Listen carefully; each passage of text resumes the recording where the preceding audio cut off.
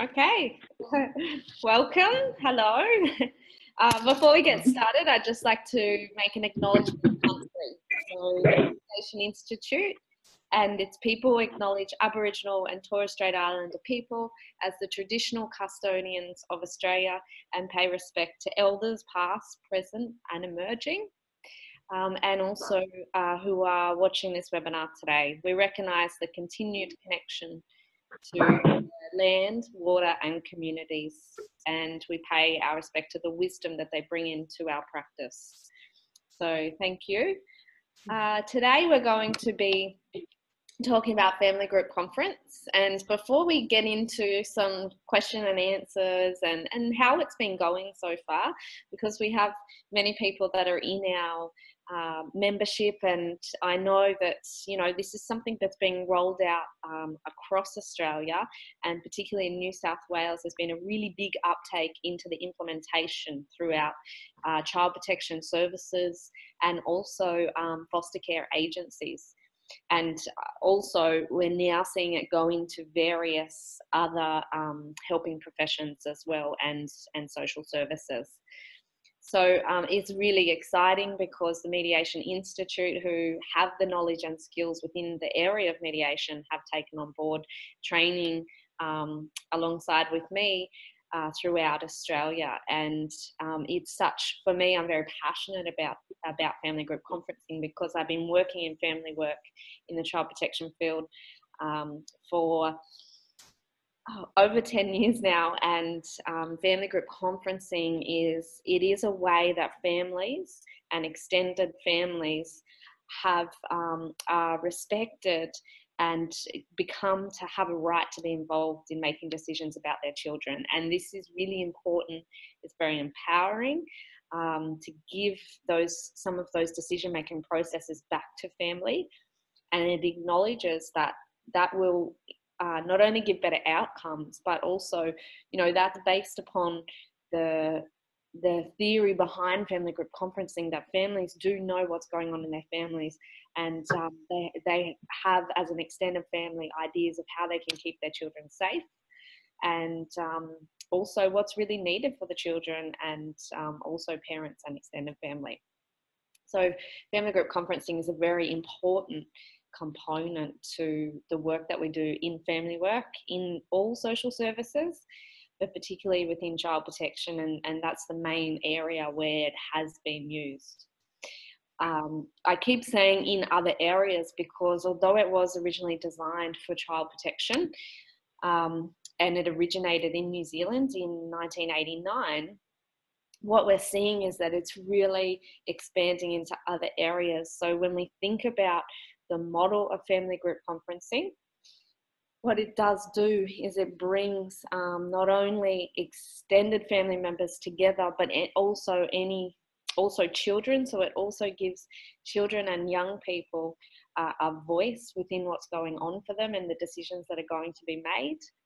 It gives disempowered parents within a system of processes. It gives them some empowerment to also contribute to those decisions, even if there is particular decisions that can't be made. So it really brings people together. And what I also see that it's doing is bringing caseworkers, case managers, child protective services, the workers that are working on the ground in the field, it brings them together with family and other significant services within those families' lives. And it really starts to bring a bridge together and everybody to start working together on an agreed plan of how children can be safe and how families can be supported. So the work that's happening and the way it's being inbuilt within child protective services now has a very, very important role to children's lives. I mean, that's really what it's about. And the joy in a really difficult, challenging time for families that I see that this can bring, even simple things like that come into a plan of families that maybe have not had connection or support because of all the challenges that have gone on, that all of a sudden they're having things like family barbecues. And that seems like a bit of a magic wand, but it's really not. It's about for at some point families have been engaged and they've been able to come together and empowered enough to really make some good decisions for themselves and their families. And this is where children win in this situation, because when we bring families to work together, that's when children really get the joy of connection with their family. So this is a really important aspect. So as you can see, I'm really passionate about what family group conferencing can bring and the connection that it can bring to services and families and the positive outcomes that it can have to keep children safe. So currently there's a lot of work going on within the family group conferencing area. There's just been a new tender that some members and people that have just finished our course have tendered for. So the tender is something that can happen that you register on the Tenders New South Wales website, so you can be alerted when the next tender comes out. It has just finished and closed, and the tender's finished working, so everybody will be announced soon who is on that tender. So it's something that we have to commit to the roles and responsibilities in being in there and to stay in that tender panel. So it's a panel of providers that FACS goes to give the referrals to in order for us to facilitate the family group conferences. And this is something that if you have been trained, you do have some experience in working with people, families in the social services area, or you have some qualifications in that area, and you've done the family group conferencing training, you're a member of the Mediation Institute, is also a very helpful thing to show that you're continuing to learn and be part of an environment where you can grow and develop in your skills. Then, you know, that's all the information and things that you would put on the panel. So some people have said, oh, what's a panel? What's a tender for me? But it's fairly a simple process, actually. It's more like, think of when we write a job application. So that's really what the tender process is. And it's usually, of course, this can always change, but it's what I've seen, it's usually about twice a year that New South Wales put out these tenders, and that we can re-tender for that application. Once we're on the panel, I think it's now 3 years that they keep us on the panel. I can't think of for the memory, but they've just changed it, and I think it's 3 years. Is that right, Joanne? Yeah, I'm pretty sure it was a 3 year. Yeah. So once you're on it, then you've got it for 3 years. You don't have to keep reapplying every time they put it out, and that will be the amount of time that it is will be based on the demand. And what I'm seeing is in particular areas there's more demand.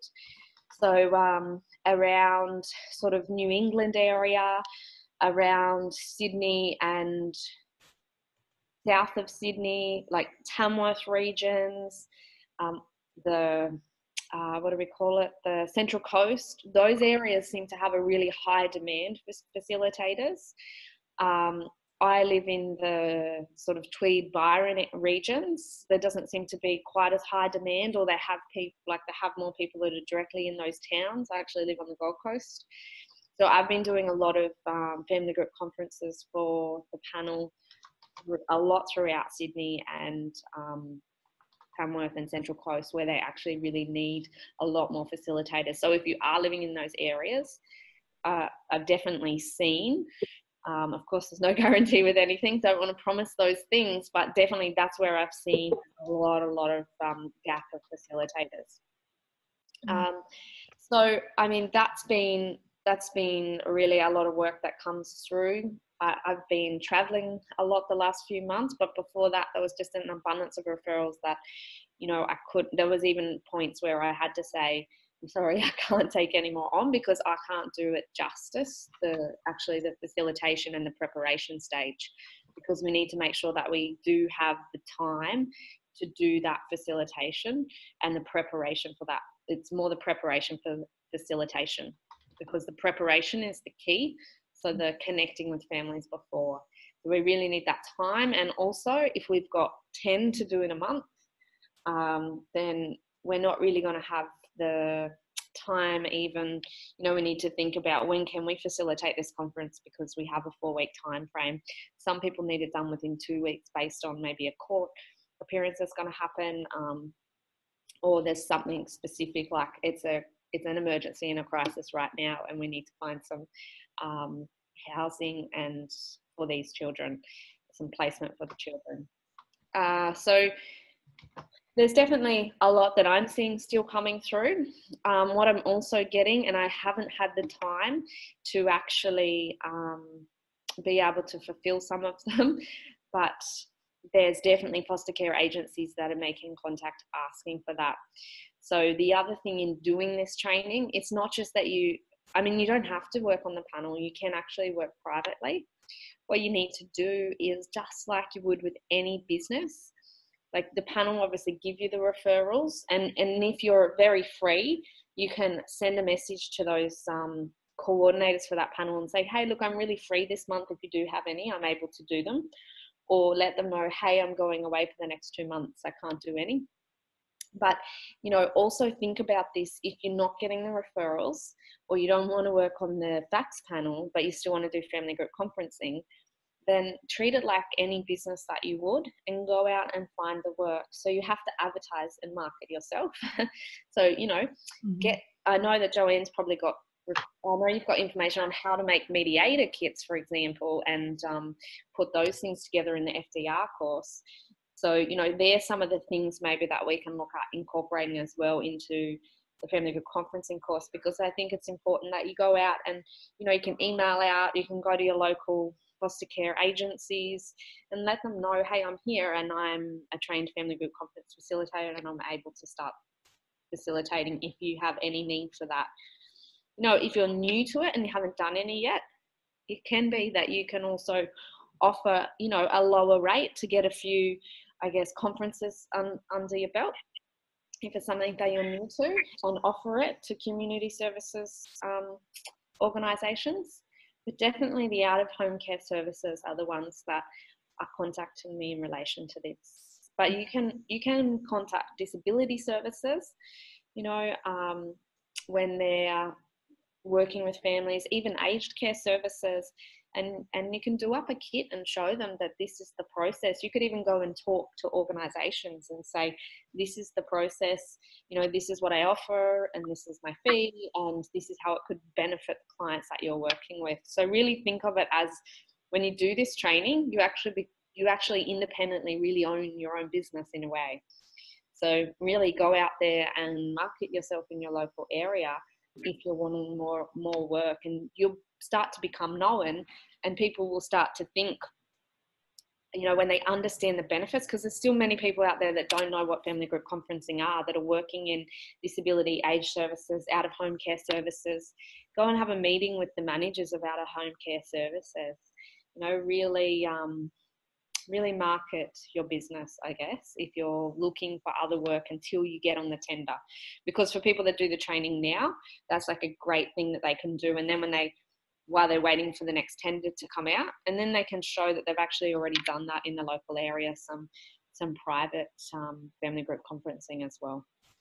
Yeah, and look, we've been working with a number of members with our practice development mastermind throughout the year, and there's quite a few resources available to members through that group. Our next meeting's on the 3rd of December for that mastermind, and it's very much around what you've been talking about, Eve, of developing a professional practice and some of the strategies around that. That's a great webinar for people to go on then, because, when they do the family group conference training, like for the low cost that it is, you're really getting you're getting your own business. And when you go onto the panel, you're actually getting the work given to you. So it's a massive opportunity that doesn't really exist anywhere else. But if you don't get onto the panel and you do the training, then go and start doing it privately, like I said, for a reduced cost, until you build up your skills further. Yeah. Even co-facilitate with somebody in your area. You could offer to help somebody that's doing family group conferencing already to build up your skills with that. Obviously, if you don't have the skills, you don't want to be doing family group conferences, because it is very vulnerable people. But you can also look at non-child protection cases. You can offer that to family support services in facilitating processes for their families, like as even a work experience thing. Like you don't even have to charge for that if you want to get experimenting with, I guess, the process that's not kind of the highest end risk child protection cases. So if it's really about starting to work and involve families, if you don't have that experience, then that's definitely another way that you could start to implement it and do it with their sort of family support worker in conjunction with them, and start to, you know, bring families around the table and create some plans together with other services. So that's what I would recommend if you're feeling like, hey, I don't have all the experience. Some people do the training and maybe they feel like, well, I don't know how to go straight into a family group conference. Then do it with a lower risk family, a family that need to come together to make some plans, and you can use our process for it. Yeah, and things like NDIS, where the challenges aren't so much around the family as around the, you know, the child or the vulnerable young adult or whatever. And yeah, the NDIS agencies are very, very visible, and in your local area. Yes. And yeah, and they've got a really hard job caught up between the, you know, the regulations that they've got and the expectations of families. And yeah, I think it's a brilliant way for NDIS. Yeah, and I think there's a lot of scope to look at it going into that, and it being oh, frozen there for a moment. Oh, yeah. Sorry, you froze up there just for a moment, Eve. Oh, hello. Yeah, you're back again now. Yep, yeah, I agree. I think it really could be inbuilt as a service to NDIS. I think it would be wonderful. There's so much scope for family group conferencing, isn't there? Yeah, the biggest challenge is that people just don't know about it. And that's really where, as practitioners, I'm a practitioner now, Jade. I did the course up in Brisbane.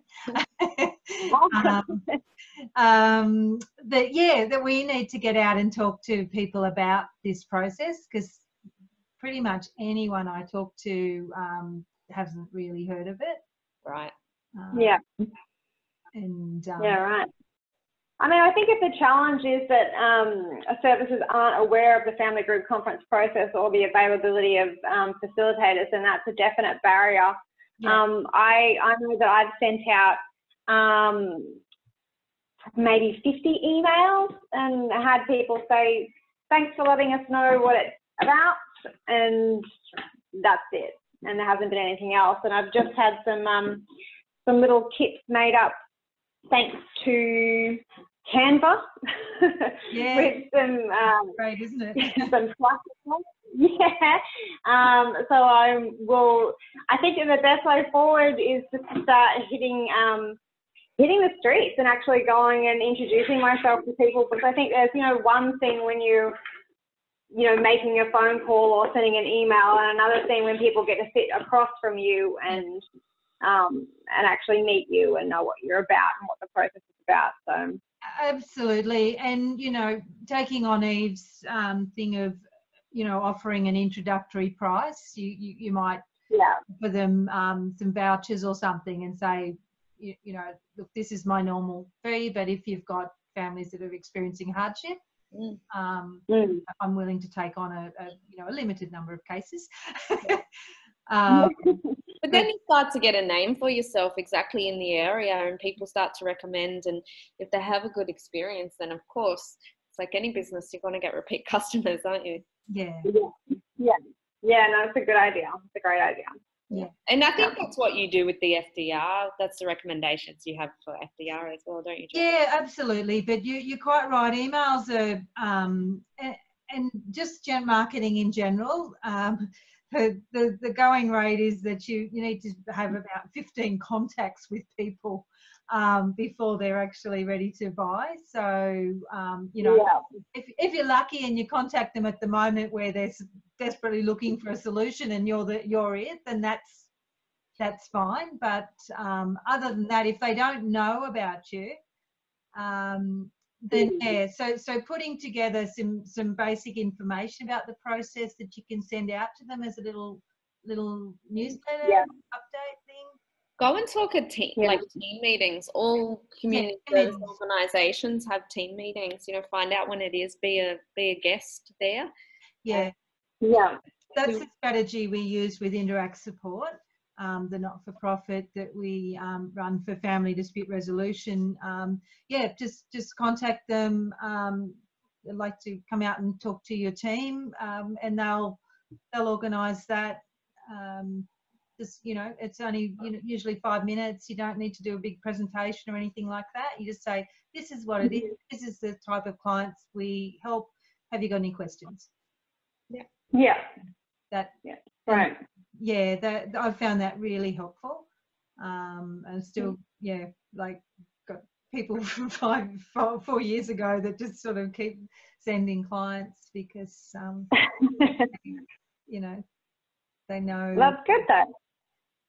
Yeah. So look, it's something that we've thought about with Interact Support of whether we should introduce FGC as one of the services, and it might be something we're going to do another review of, you know, where we're at and that at the end of the year, because it would certainly fit within our mission of preventing family violence and helping families to communicate and organise. So.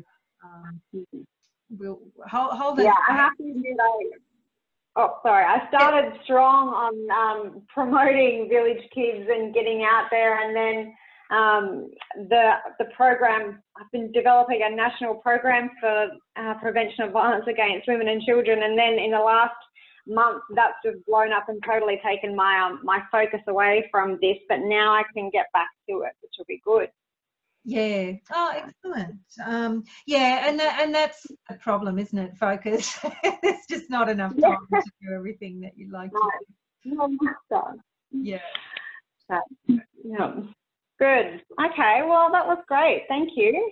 We've got the training in Sydney in a bit over a week.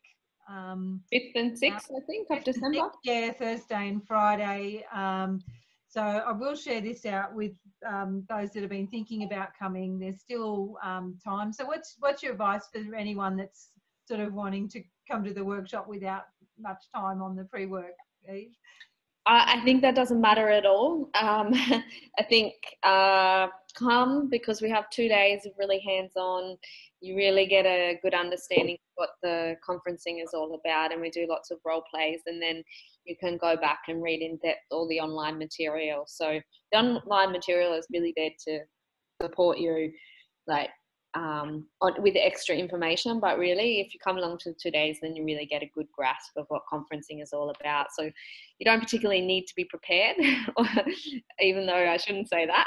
Yeah, no, but it's you know, you can just come along, and that's, would you say that too, Jed? You've done the workshop and the training, that, you know, I was prepared.